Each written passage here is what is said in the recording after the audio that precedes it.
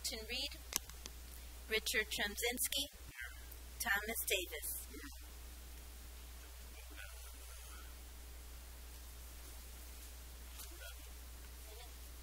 Minutes, last meeting.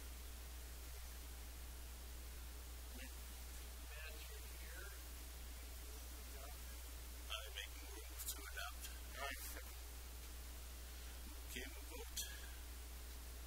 Mr. Davis? Mr. Tremzinski votes yes. Correspondence? I don't see any new. So we'll go to new business, the building department. Good evening, Mr. President and Board. Kevin Smith on behalf of the Building Commissioner, Mr. Portalatin, who is present here tonight. We have obviously several properties before you. These are all up for initial demolition hearing under the Unsafe Building Act. I can report to the Board that, for the record, that notice has been given both by regular and certified mail. There's been posting on the property and publication in the Northwest Indiana Times, all pursuant to the Unsafe Building Act. I presented to the Board a binder which has the photographs of each property listed 1 through 17. So what I'd like to do, if we could, because we do have a couple of attorneys present, is go out of order so they can have their business done and be on their way this evening.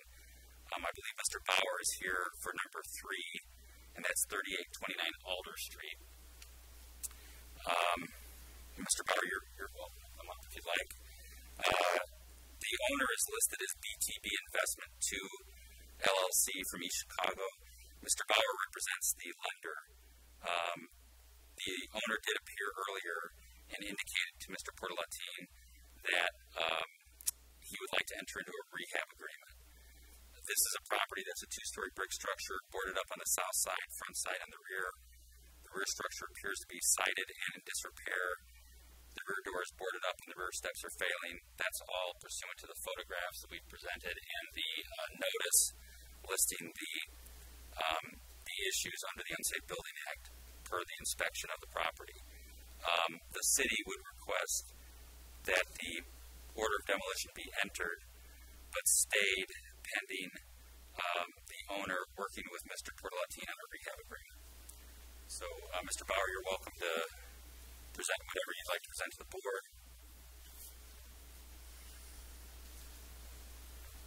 Good evening. Thank you, Mr. Smith. And thanks for explaining that before the hearing. We missed the borrower here tonight. From my perspective, it's the borrower, but it's the owner. We wanted to have enough time to take action with our borrower to force them to bring the building into compliance, but I understand that it's going to enter into a rehab agreement. This process has been explained. From a lender's perspective, we just wanted time to force action on this, and we appreciate any consideration from the city. Thank you so much. Thank you, Mr. May I ask something? Sure. Can you live with Mr. Smith's presentation? I mean, in other words, you feel you're going out with some sense that if the lender follows through on what they promised, that good things will happen? Correct. Yeah, we can live with that. I don't know how long it stayed and everything. We're going to bring our leverage to bear on this situation to try and encourage quick action. It's tough for this lender to react, so we can live with that. I just don't know how the state operates in terms of length, like when the stay is up. So I can report back to my lender. I have to report to people in New York on this, and all I want to do is tell them, hey, you have to get your borrower to act and get this rehab agreement done, and the stay will continue. But I don't know when you're going to be back here when the stay expires.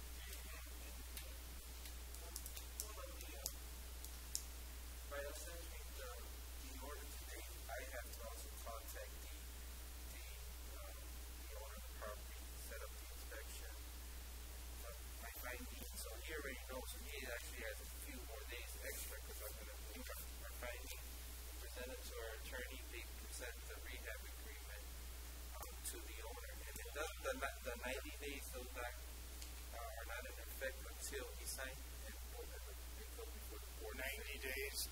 stay?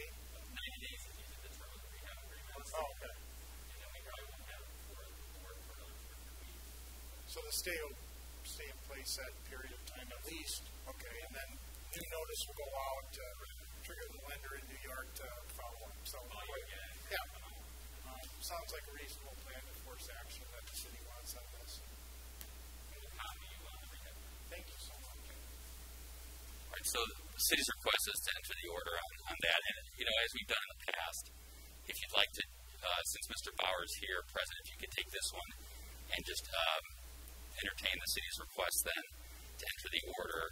But then for ones that people didn't show up, we'll have those all at once. So this is just one I'd like you to, if you could, enter the order on this property as requested by the city.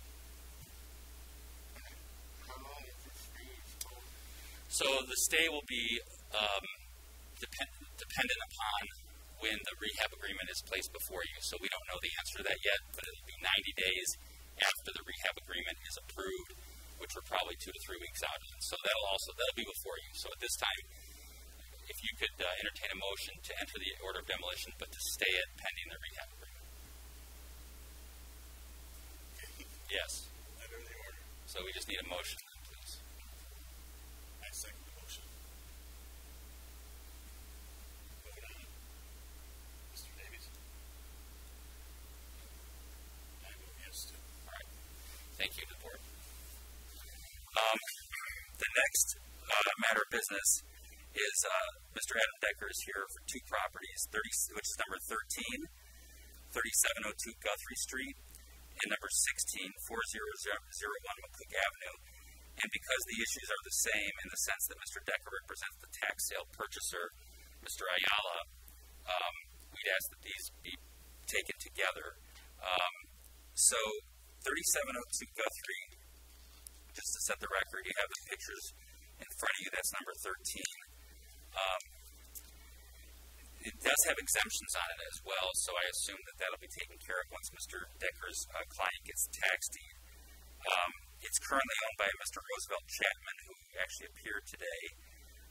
The front side of the property, stairs, windows, door, awning, all has paint chipping and peeling. The north side of the property shows gutter corrosion, leaking and disrepair. The roof is deteriorating with visible holes. The north side of the property shows loose siding and the chimney needing tuck pointing.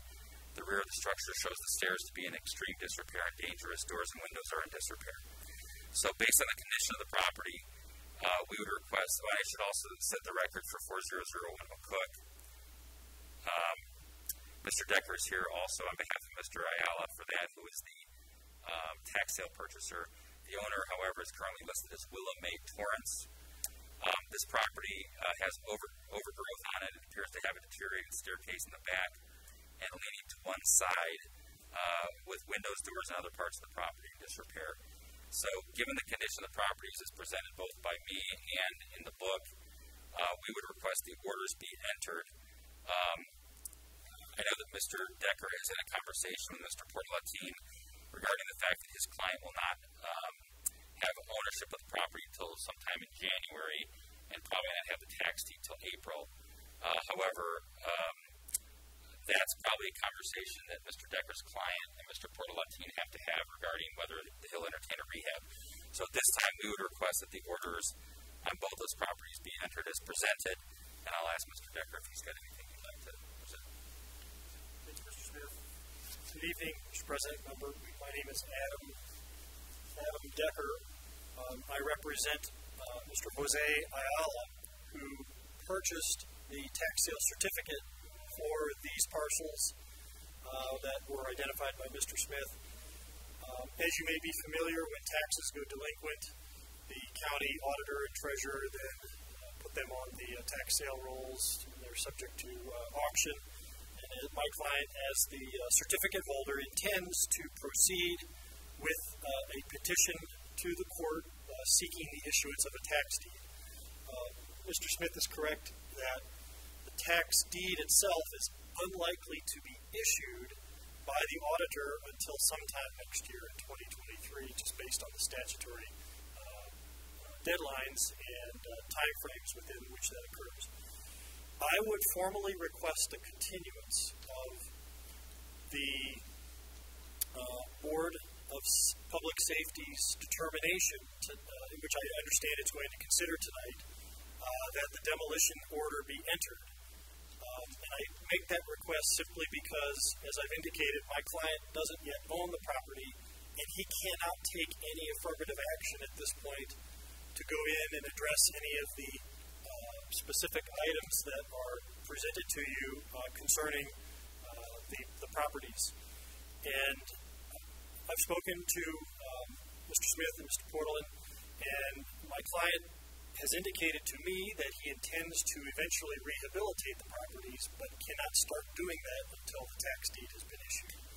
So I would respectfully request the board consider a continuance. I don't know how far that would be considered. If it's perhaps 60 days, I'm willing to come back and at least report what the status is regarding the legal proceedings, if that's something that the board would consider doing.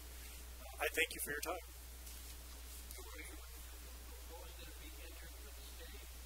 No, I'm actually not proposing that the demolition order be entered but stayed. I'm asking that the board not enter the order for demolition for a period of time that the board considers reasonable until the tax sale proceedings have basically wound their ways through the court. The reason I ask for that is if the Board of Safety enters a demolition order, then by the statute under Indiana Code, my client or any other party has a deadline of 10 days to file an action for judicial review of that demolition order. The state statute is very specific and very exacting in terms of that 10-day time frame. And so I'm seeking to avoid having to go through that process if the board enters the order for demolition tonight. Yes, Mr. Smith, please. Mr. Smith, are you willing to?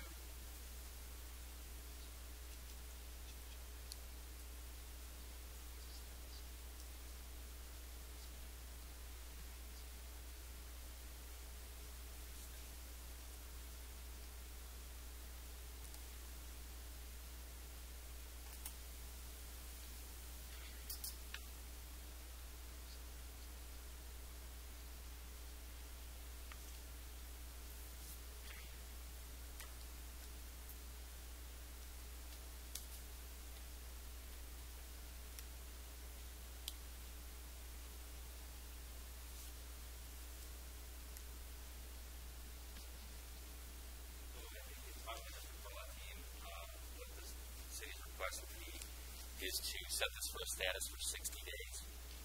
So we wouldn't enter the demo order yet tonight. And then Mr. Ayala, we asked Mr. Decker to make sure Mr. Ayala meets with Mr. Portland during that time to kind of get a feel for what he wants to do with each of the properties. And then Mr. Decker or Mr. Ayala can appear in 60 days. So I guess we just need probably the last meeting of the year. We're going to be here in late December. I'm sure we're all very excited for that. Okay, so maybe we set it for the January meeting. Right, January meeting. This is already October. That's December before I won't have that last meeting. Usually that meeting has been. So we're already in the January meeting. December 12th. Okay. So that'll give enough time for Mr. Ayala to meet. So if we could show this on the agenda, we'll go for December 12th. Set it for status for December 12th, and then we'll request Mr. Ayala to appear with Mr. Portalatin at that time, and either he or Mr. Decker would be ordered to appear on the December 12th date to report back, and Mr. Portalatin then definitely will have a report as well. We can see if we're going to go forward with the demolition, if we're going to go forward with the regular procedure would be to enter the demolition and stay at entering a rehab. So, all right.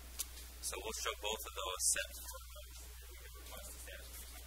That's fine. Okay. December 12th, see you then. December 12th, I will have my client contact staff and hopefully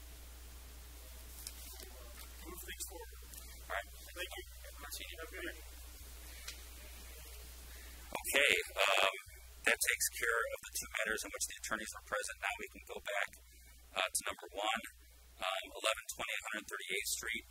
Mr. Jamar Anderson appeared in person today and spoke with Mr. Portalatin. Also, Mr. Flores' attorney called. This is number 1 on the tab. As you can see, it's a 2-story structure with siding falling off on multiple sides, overgrown bushes in the front and rear, boarded up windows in the front, and unsafe staircase. On this property, we're going, and again, we'll just do all of them at once after we do. On this property, we will request the ordered demolition be entered and stayed pending a rehab. The next one is 505 140th Street. This is a property listed as owned by the estate of Raymond and Estella Galvin. The property appears in significant disrepair. This is number 2 in the book, including a bowed roof, overgrowth, bricks in the front staircase falling over. The gutters appear to be failing. Windows are unsecure, and the rear of the structure has a lot of junk, cars, and material. No one appeared. We request the order be entered. The next property is 3918 Alexander. This is another property that has exemptions, so we would request that those be signed off on and removed. We had a new owner, Mr. Antonio De Los Santos, appeared. This is number 4 in the book. He's from the southeast side of Chicago, and this is a property in which the roof is deteriorating, paint is chipping and peeling, missing fascia, soffit, boards on the first floor. Windows need boarding but are not boarded. The rear of the structure has a hole in the attic with no window. The rear stairs have failed, and the electric appears to be pulled with no meters.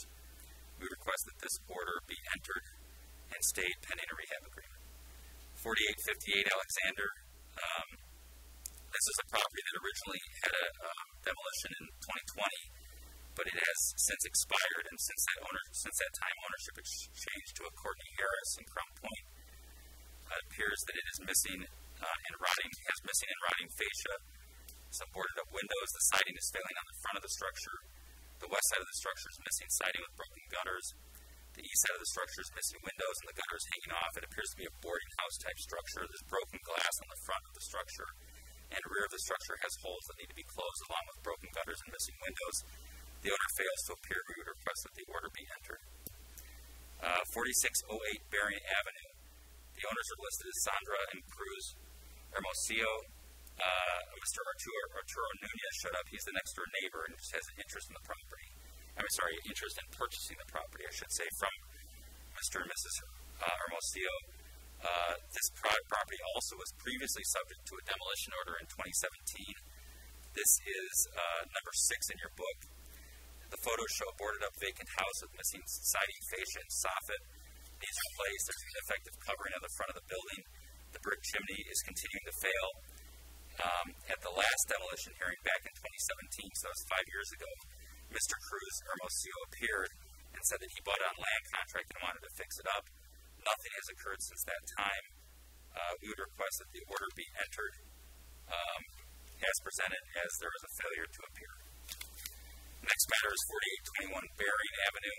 This also has exemptions on it that need to be removed.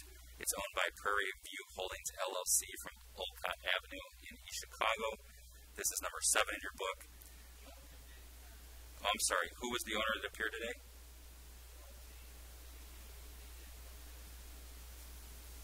Okay. So this would be, this was originally, Mr. Markovich was involved with that contact. All right, so this was back from 2018, had the same owner. The demolition didn't occur. The property appears to be deteriorating, significant disrepair. We would request, based on the condition of the property, that the order be entered but stayed subject to a rehab. Okay, next is 1125 Beacon Street. The owner, Mr. Ferdinand Malav, I think I'm saying that right, Malave, he was here and met with Mr. Portalatin. It's a 2-story brick structure. This is number 8 in your book, with a damaged canopy. The front lower soffit and fascia need repair. Windows need repair, and the landscaping is overgrown. It appears the north corner of the rear property needs soffit and fascia, as does the north and south near the front entrance. The garage soffit and fascia need repair as well, as does the roof.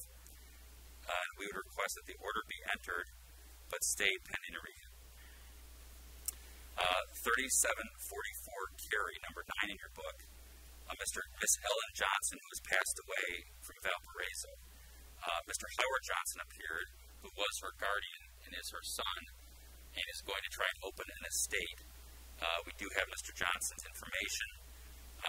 It has extreme overgrowth with bushes and weeds in the front. The front window appears to be boarded up. The rear of the structure, especially the garage, shows a failing lintel and bricks. Siding appears to be falling on the structure, and bricks on the rear side of the garage appear to be failing. We'd request the order be entered pending in a state pending a rehab. 3910 Deal Street. The owner is listed as Milton Copeland at that address. 2.5-story brick structure with boarded up windows on the rear. There's a hole in the roof on the south side of the building. The eaves, soffit, and fascia are all wood and failing and need repair.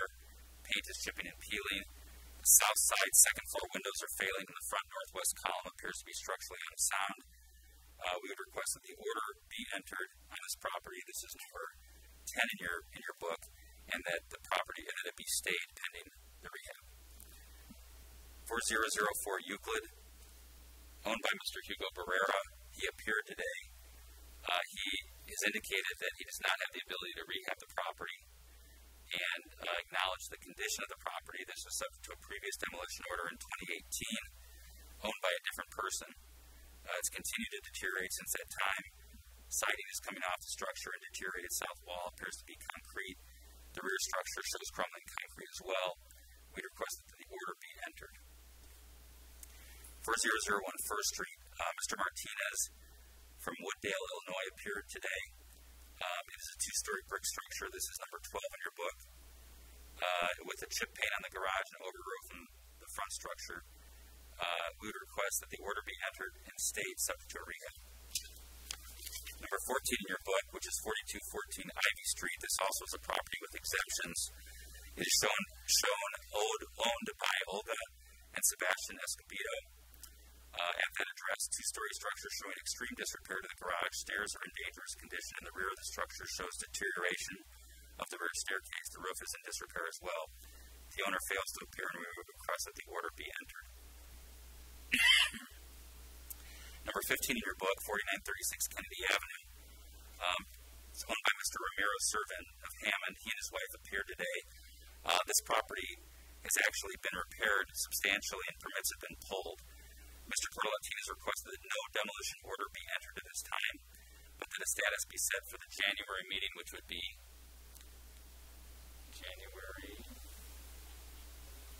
set for January 23rd of 23 for a status, please. And finally, number 17 in your book, 4814 Olcott Avenue. The owner is listed as Luis Guerra of Griffith. The rear side of the building has decaying bricks. The garage door needs replacing, and the front garage door is not operative. No one appeared on behalf of this property, and therefore we request the order be entered. Mr. President, and I'm sorry, Mr. Portalatin.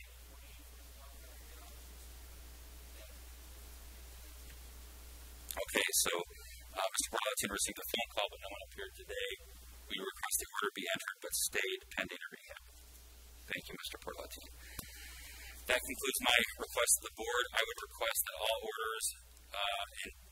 orders be entered, all stays be entered as requested, and that all dates be set for status as requested.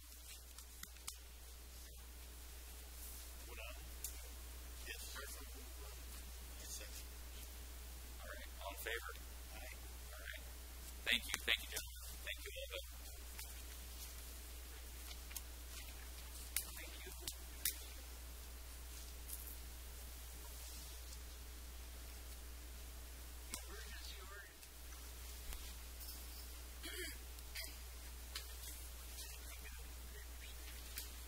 Next on the agenda is the notice of emergency order to demolish. This was a garage that was severely dilapidated at 4214 Ivy. It's one of the properties that was presented to you today as far as the front house. But however, we could not wait on the garage. The garage was in severely dilapidated condition and open. We didn't want anyone to walk in there. So we had to demolish the garage.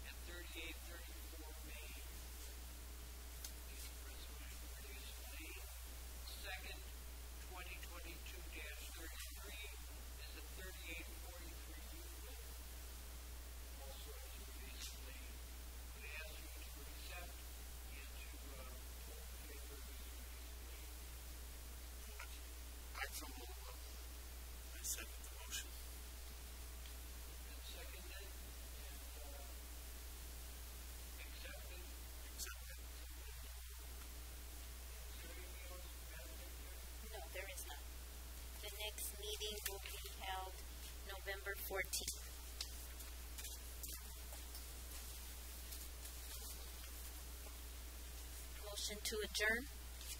Make a motion to adjourn. All those in favor? Motion adjourned.